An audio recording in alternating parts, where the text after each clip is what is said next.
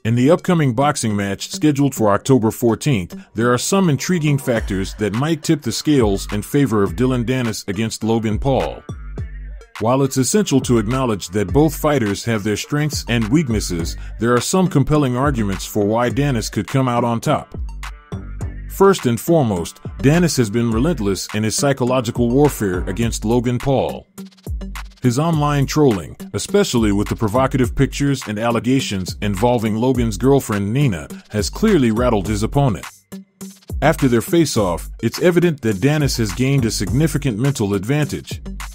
Logan's attempt to appear unfazed may be a facade, and the fact that Logan brought up Danis's father's passing could indeed serve as motivation for Danis to seek revenge in the ring.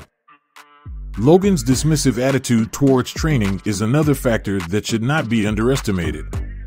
His statement, "I don't even need to train to beat you," followed by Jake Paul's comment about Logan's limited gym time, indicates a lack of dedication. This might be a trap that Logan has fallen into, underestimating Danis' potential. Both fighters have displayed less than stellar boxing skills in their sparring footage. While Logan has the physical advantage in terms of size and potentially power, there's no concrete evidence of his knockout ability, unlike his brother Jake, who has shown one-punch knockout power. Taking into account the mind games, Logan's girlfriend being exposed to the public eye, and a motivated Dillon Danis, it's not unreasonable to believe that Danis could pull off an upset victory.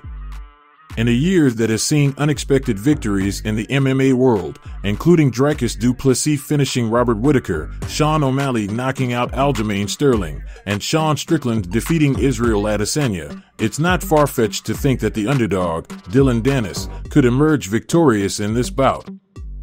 It's going to be interesting to see how it unfolds, and even though the fight will 100% be fucking terrible, at least the build-up is really entertaining. As the MMA spokesman, I encourage you to share your thoughts on this matchup in the comments below, and don't forget to subscribe for more updates.